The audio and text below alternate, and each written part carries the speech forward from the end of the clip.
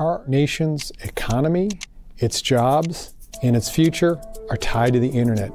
If the platforms we operate on aren't secure, we'll never be secure. Think about the discussions that are ongoing today. How do we secure our data? How do we secure our network? How do we secure our weapon systems? The importance of a safe and secure internet is not lost on any of us here at the National Security Agency. So we stood up the Cybersecurity Collaboration Center. That's grown from one partner to 750 commercial partners who work with us on a daily basis to analyze information, chase and eradicate these threats all across the globe.